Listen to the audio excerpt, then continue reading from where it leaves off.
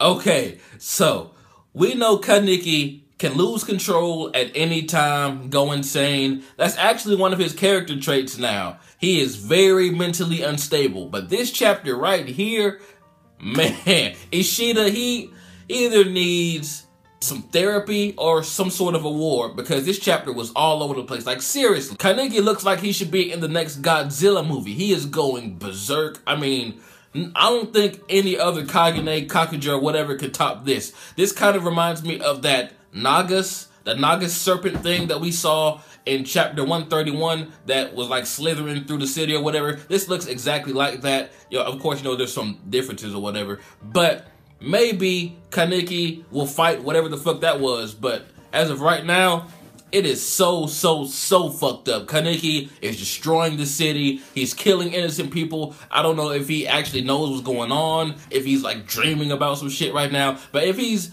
knowledgeable about what he's doing, when he wakes up out of this, if he even does, he is going to be so fucking disheartened. He's going to take a blow. Like, I mean, seriously, we know that he's supposed to be the voice of reason for the ghouls and for the humans to kind of join together or whatever. He's supposed to be the link, the kind of, you know, get them to get along, so to speak, or at least for them to understand each other. And he's fucking slithering through streets, wrapping around fucking buildings, climbing up them like King Kong or some shit, killing innocent people. I cannot stress that enough. Killing innocent people. This is what Kaneki has been against the whole damn series, like killing innocent humans. He has even gone to the point where he just about refuses to eat human meat. So just the fact that he's just massacring everything and everyone in sight. Man, Furuta played this dude like a fucking fiddle. I'm not exactly sure what's Furuta's end goal with all this, but this is obviously a part of his plan. And also, Kaneki, calm down on the ghouls, man. You have too many RC cells. No one's Kakuja should be that fucking big to be able to just slither through the streets. Like, they're gonna have to bring in some nukes to take this dude out. The only glimmer of hope that I've seen in this chapter was the beginning, when we saw Hide. Maybe if he sees Hide, it'll break through his, you know, insane psyche that he has going on right now. And maybe he'll calm down, but with all of this, with him being stretched and all the RC cells forming this crazy ass dragon serpent Kakuja thing, will he even be able to go back to a normal body after this? But as far as the actual chapter, how it was presented to us, it was done amazingly. Like, there was no dialogue. We saw Hide, and then we saw some random civilians, and I really love the shot. It was this guy, I don't know if it was a male or female, I forget, but someone was in a building and they saw Kaneki's Kakuja wrap around the building, and we saw like an eye looking in the window. Like, that shit is crazy. Like seriously, I cannot get over how Kaneki is just demolishing shit right now. So here's a very quick theory, because there's no confirmation of this. I just want to get this out because it crossed my mind. Back in chapter 131, I believe it was, when we saw this other like similar Nagas, whatever it was called, like slithering through the streets and destroying part of the city. Do you think that's the same thing? Do you think it's another ghoul, like maybe the original one-eyed king?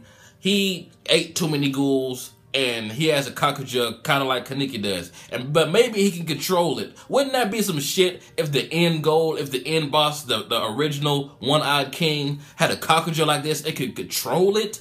Fuck, that's crazy to think about. If Kaneki does go back to normal somehow after this, I don't think he can go into this form again without it causing major damage to his body. This is probably like maybe a 2, at most 3-time thing, because I mean, this has to be fucking hurting this dude. Like, at the very end, the last panel with that eye, it looks like he's about to die. Like, if Kaneki wasn't the main character, I'd say he'd die right fucking now after he came back from this rampage, if he even does break out of it anytime soon. Like, what's going to stop him? Does Furuta have a plan? Is it going to be Hide? Is the military going to have to come in and bomb the shit out of him? Or will the other Naga serpent come out of nowhere and, you know, whip him into shape and show him how it's really done? But as of right now, there's no stopping this guy. No other ghoul that I can think of can fuck with what's going on right now. They'll get demolished. Even the one-eyed owl in its full Kakuja glory wouldn't stand a chance against what's going on right here. It will get smushed, eaten. I mean, Kaneki's Kakuja has so much going on right now. At this point, I don't even think it's a Kakuja anymore. I don't even know what the fuck to call it. Just a mass of RC cells. Just a whole bunch of Kakuja. Everything we've seen, the dragon, the centipede, everything fused together in this one big destructive tentacles, basically. But the art in this chapter was amazing. Like the shading, the illustration. Ishida showed his ass this chapter. I mean, damn. It was a really, really well done chapter, and I love how there was no dialogue, and we still know what the fuck is going on. Kaneki's demolishing shit. I never thought I'd see Kaneki being the one to just slaughter innocent people like that. And what if he kills Toker or some shit? I mean, come on. Like, one of the reasons he actually went this berserk is because he's like, well, I guess I won't be able to see Toker again. And he's, you know, thinking that he's a failure to protect all these people. Shit, he might be killing them right now and he wouldn't know it. Wouldn't that be some shit if after all this, he sees like a bloodied Toker or something laying on the ground, or, you know, in some rubble or debris or something? Man, Kaneki, fuck. I don't know what Furuta's plan is. Either Furuta, Hide, or someone can knock some sense back into Kaneki, because this does look pretty damn awesome. Like I really love the scene when it like slithered up like that big ass tower. It looked fucking amazing. He really looks like a serpent of some sort. It's really cool looking, but we all know this isn't really Kaneki. This isn't what he wants to be. He doesn't want to slaughter and destroy, you know, just recklessly like this. So I hope he does snap back into it, or at the very least is able to control this power and make it like some sort of, you know, last resort trump card or something.